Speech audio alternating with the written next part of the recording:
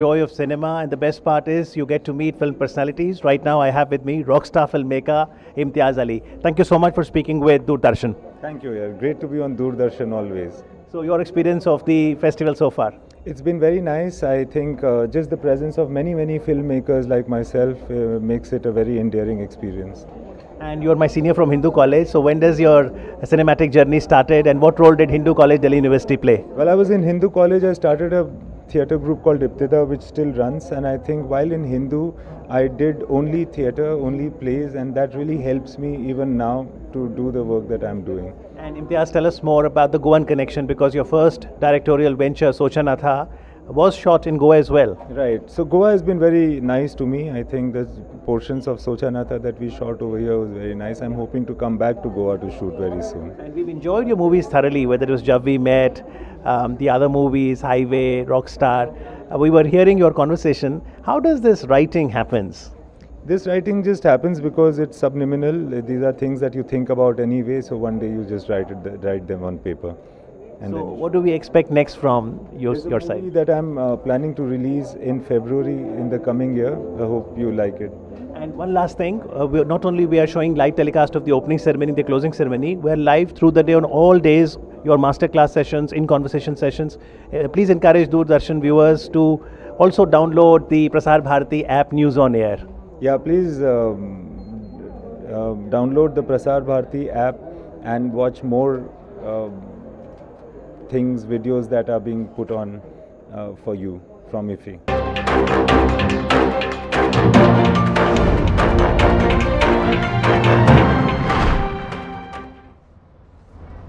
When you're watching the live telecast of the International Film Festival of India, a lot of action is scheduled for 26th of November.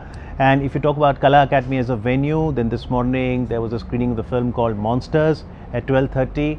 The film that's currently on is in the international competition category. It's called Son, Mother. Thereafter, it'll be a very interesting master class that you should really note. And this is about the interplay of cinematography and film editing. The master class will be taken by John Bailey and his wife Carol Littleton. Remember, John Bailey is the chair of the international jury that will pick one among the 15 films in the international competition category for the coveted Peacock, Golden Peacock Prize. Right now we can go to Kala Academy, from where my colleague Chidaksha Chand is absolutely ready with a guest. It's been a sensational experience soaking in the creative revelry of IFFI 50, the Golden Jubilee that has been celebrated right here in the midst of beautiful Goa. And today I'm joined by a very special guest. Yes, we have Mr. Chaitanya Chinchlekar with us, who is the Vice President of Whistling Woods International and also the head of Geo VR Lab. He also heads the business department of Mukta Arts. Sir, we are delighted to be joined by you today. How's your experience so far in IFFI 50, and how are you liking the whole films, how are you liking the films basically here? So it's been a great experience. It's nice that the DFF and the MIB has decided to make the 50th year special. The decor looks different from every year. The film selection is nice. It's been an overall, well organized, well managed experience. So, I mean, I've been coming to IFFI for a while now, about 10 years or so, and I would like to think that, this year has been a little bit extra. Okay, great. So, any films that you've seen so far here? Any, other films that you'd like to talk about, maybe that you've seen and you really were blown away by? Actually, we just got here, a little while ago, a couple of days ago, and we had to prep for the workshop that we're doing. So, I haven't really managed to catch any films here. But I'll definitely, now that once today when the workshop gets over, then today, tomorrow, I'll watch more content. So also enlighten us about this workshop that you're about to hold for a lot of people. We are all excited to actually be a part of it. This VR lab, the virtual reality lab, please tell us what is it about? So, further to cinema, television and OTT, the next platform is virtual reality. Now, if you want to have enough content created and enough content creators to create cinematic content as well as experiences for VR, they need to be trained, they need to be educated, there needs to be a cinematic curriculum and academic study on how best to create content and experiences for cinematic virtual reality. So in order to do that, about a year and a bit ago, Whistling Woods got together with Reliance Jio to set up the Whistling Woods Jio VR lab on campus. And over the last year, we've been working to build out a curriculum for cinematic VR. So the first phase of the lab is done. We've got a decent curriculum in place, and we will start teaching that to students come January. So then that will enable India's first generation of cinematic VR filmmakers to emerge, who are well trained to create cinematic content for virtual reality. Right, amazing. Do you think the audiences in India are ready to experience the VR films and everything that's related to that, oh so distant world? Do you think they are ready mentally and, also I would say as emotionally they are ready for that kind of experience, do you think? Yeah, definitely. I mean, it's actually not that far into the future as we'd like to think. I mean, just 4 years ago, there wasn't as much content being consumed on the cell phone as it is today. Today, 9 out of 10 people are watching video content on their cell phone. India has over 500 million internet connected people. So all these things were unheard of, 10 years ago. 10 years ago, if I would have told you that 75% of the content consumed in India is on a cell phone, nobody would have believed it. So similarly, 5 years later, when VR kind of starts to gain momentum and hits the mainstream, we won't believe that 5 years ago that there was so much worry that VR may not become mainstream, but it will. We are on the verge of an addition to a fourth content viewing platform to the existing 3 that we had. So I don't really see it as being that far into the future. Yes, the key here is you need to have good quality content. If you don't have good quality content, even with all the hardware and all the internet and all the technology, people will not move towards the platform because they won't enjoy the content that's being played. The key is to have good quality content, and that's the reason why we've set up the lab, in order to create the curriculum, in order to teach students. That's great. So talking about the internet and as you said, technology and everything, will the subjects that surround VR virtual reality films still be as potently human, or will they be too far out in the future? Like we have a lot of films concentrating on different planets, as you see the Avengers and the Marvels and the DC. So do you feel the human touch will still be intact, or will that be too much of technology and it'll be overpowered by technology? What's your view on that? Actually, the subject of the content and the technology used to create the content are actually completely different, right? So it's up to the filmmaker's choice what the subject they choose for the content that they want to put together. VR is just the platform, it's just the technology. So for example, while we have created, there's a lot of gaming content in VR, there is a lot of high-tech content in VR, there's also a lot of extremely rooted content in VR. Right. One of the projects that the VR lab is doing is that we've shot the Kumbh Mela in VR. Wow. And we're now starting to put together a multi-part series of various aspects of the Kumbh Mela. So the immersion, the fact that you're wearing a headset and you feel like you're at the Kumbh, adds significant value to the experience of someone who couldn't go to the Kumbh.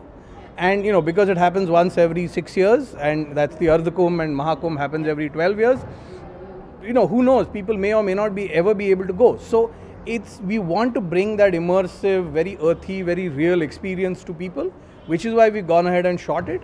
And we've not just shot it as a location, we are also shooting it as an experience, as a narrative experience. We want to show to people what happens at the Kumbh, why does it happen, right? What's the huge value that people derive from going there.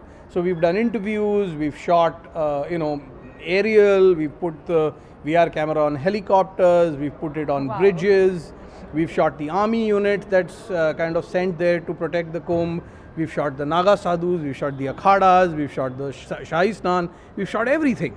And the idea is to now start to put this together into a narrative that is both immersive as well as gives people a strong experiential understanding of the Kumbh. So like I said, the subject of the technology and the technology doesn't necessarily have to be the same. Okay, all right. Wow, that was really a sea of knowledge that we got to get from Mr. Chaitanya Chinchlekar. So much. Thank you so much for being with us, and I'm looking forward to actually be in this immersive and experiential, aura that you spoke about. Thank you so much. Most welcome. Thank you. Thank you, sir. Thank you. All right. So this is the whole experience that we get to feel. It's innovative, it's different, it's new, it's novel. Well, IFFI 50 is all this and more. So stay tuned. Well, interesting to hear Chaitanya Chinchlekar there, and he's an actor who's known for films like Kanchi, Black and White. But I think his more significant contribution now is the fact that he is championing the cause of VR films. We'll also have a conversation session, a workshop in fact on VR filmmaking, which will see Chaitanya Chinchlekar, Aditya Doshi and Yang.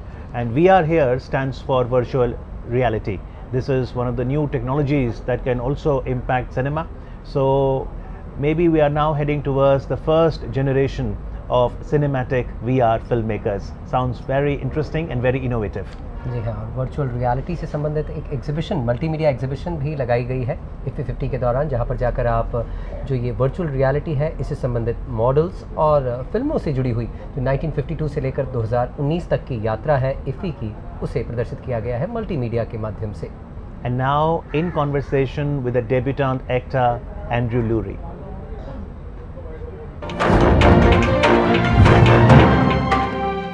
With the present political dynamics going on in the world, one feature or one subject that's really attracting the filmmakers right now is the subject matter of refugees. The opening film of IFFI this year, Despite the Fog, tackled this subject.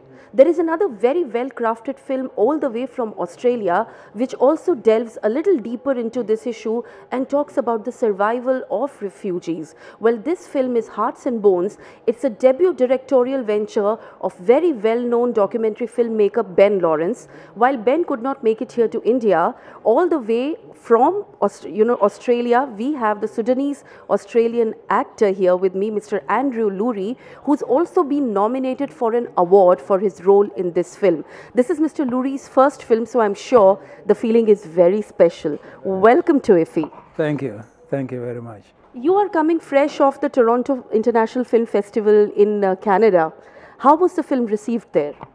It was actually a big event, and we had a lot of things that were going on, and people were so impressed by it, and it was so excited to be there. When we were talking offline, you were telling me a story about how you were cast in this film. हमारे भारतवर्ष में और पूरी film industry में बहुत लोगों की कहानियाँ हैं जो सालों साल स्ट्रगल करते हैं to get their first role, but then we have someone like Andrew Lurie, who was cast in this role just because he fitted the character so well, despite the fact that he is not a professional commercial actor. Tell us how the entire story unfolded. Well, in the first place, I was actually trying to help one of our community leader because he was a good person. And then one day he asked me if he could send my name to the film company who want to make a film. And he asked if it's okay to send my name, and then I accepted. I said, yeah, that's fine. And I thought it was just like anything else that you give your name and at the end nothing happens. But after 2 weeks they contacted me, they sent me an email, and after that they said we'll be in touch. And after 2 weeks more they sent me more detail and the date, they scheduled the date for audition. And I went there. There are so many things, so many people over there. But in that day, the time that I was located in, there were only one person in front of me. And we went, they were filming, and I didn't actually know. And they asked me two strange questions that, can you get emotional? Well, I said, getting emotional is not an easy thing to do, but maybe I would try if that's the thing that you wanted. And they asked me the second question that what was the second question there? They said, can you sing? I said, well, if it comes to singing, that's my hobby. You know, I play instrument, I sing as my hobby. So if it's needed there, it's a pleasure, you know, to do that. So that's how I came to them, you know. But then you went on, you acted in the film, and you did it so well that you were nominated for an award in Australia. How cool is that? It was really cool because I was actually having 2,100 words, more than anyone else in that film. But I'm not the most famous person in Australia in acting. There was somebody else who is very famous, so he's put ahead of me, and we acted together, you know. So we get things from each other, you know. But the way I was thinking is, I try to play the things exactly as in my house. For instance, if a visitor comes to your house, how do you behave with a visitor? You know, you take time to do things with a visitor, but you don't shake, you don't push things around. So I try to do things as normal as it is. So I thought I was just doing my role, but I didn't know how people were watching it. Just very surprised to see that I'm nominated over there. Well, we wish you all the very best, even for your further career. But I'd like to find out, first time in India, first time at the 50th International Film Festival also. How is the feeling of being here? I'm really very excited to be in India because since I was young, I wanted to come to India, but I didn't know how. Back home there in Sudan, we used to watch Indian film. We don't understand the words, but we just watch the way they sing, the way they do things. Is very, very nice. We enjoy, you know. Yes. So but my younger brothers, two of them graduated from here. Oh, in okay. Pune. Pune. Yeah, Pune. Oh, yes. Yeah, from Pune. They are in the US, and you know, they know this place maybe. But for me, it's my first time to hear about Goa. I didn't know even India has a place called Goa. Goa is the Gold Coast of India. It's the Bondi Beach. But since you're talking about, you know, watching Indian films in Sudan, is there any particular actor or actress whose name you might remember? Oh yeah, I don't know whom you call him. He's a tall guy. We call him Anton. I think he's talking about the big B, Amitabh Bachchan. Yeah. Well, Amitabh Bachchan is the living icon of not only Indian cinema, I think he's world treasure now. He's already completed 50 years. And Bachchan Saab, you're traveling all over the world, and obviously it is no exaggeration. We love this guy. We love this guy. Well, thank you so much for your time, Andrew Lurie. Everyone loves Amitabh Bachchan. Yeah. Especially when they sing, they dance, and you know, moving things. Oh, people will enjoy that, doing that, you know.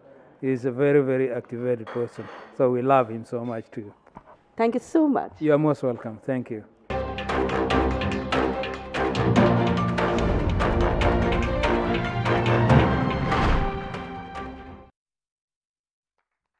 Now the action has started in Black Box, and therefore we are going to take you live there. The theme is Workshop on VR Filmmaking. VR is virtual reality. We are on the verge of creating the first VR cinematic filmmakers, and here you'll have Chaitanya Chinchlikar as one of the panelists, Aditya Doshi and Yang Zimik.